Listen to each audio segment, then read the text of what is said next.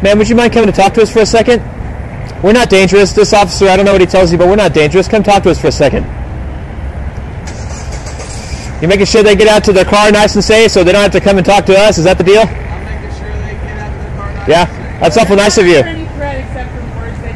What if you were to bring them over here nice and safe and let us talk to them a little bit? What if you encourage them to come talk to us about eternal life and such? They probably are just like me and they don't want to talk to you. Why do you think that is? Because you're a jerk.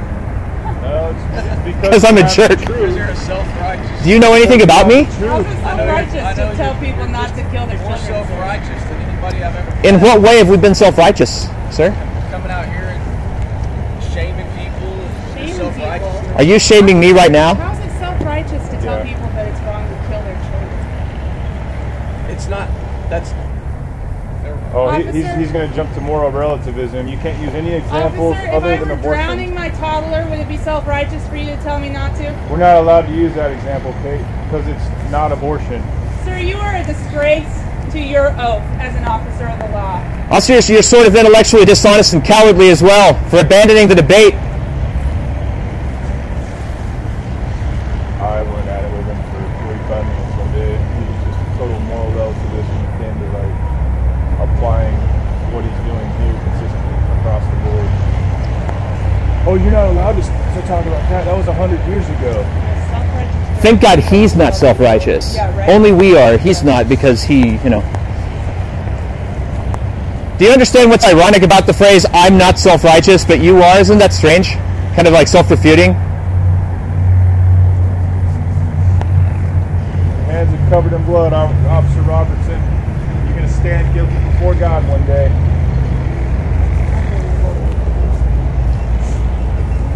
That'd be some good stuff.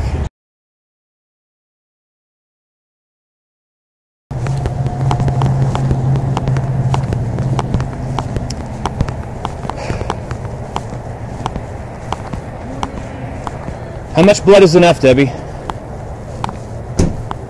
Now you hire Norman PD to help protect you from who? The dangerous voices of abolitionists? When will you cease murdering babies? When is enough? I mean, at some point I don't even know what to say anymore. How is it that you love death so much? How is it that you love death so much, Debbie? Turn from your sin. Turn to Jesus Christ and be saved.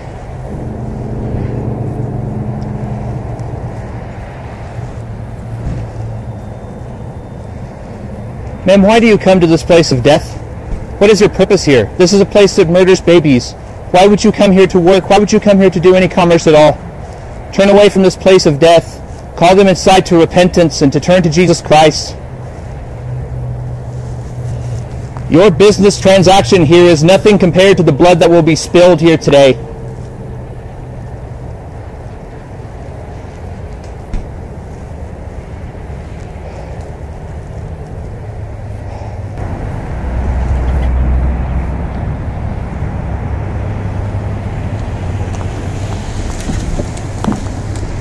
Supervisor 141141122 141122. The number on that car 141122.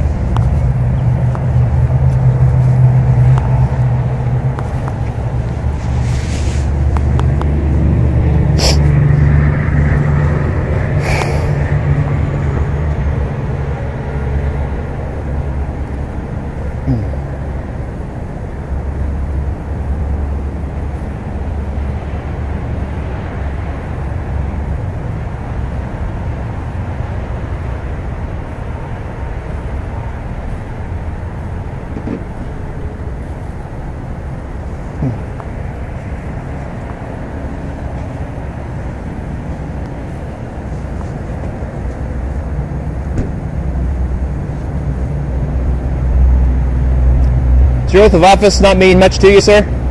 You're a lot more aggressive today. It's nice to see you woke up with some spunk. Yeah. The jokes won't last, sir. There will come a day when you'll come under judgment, sir.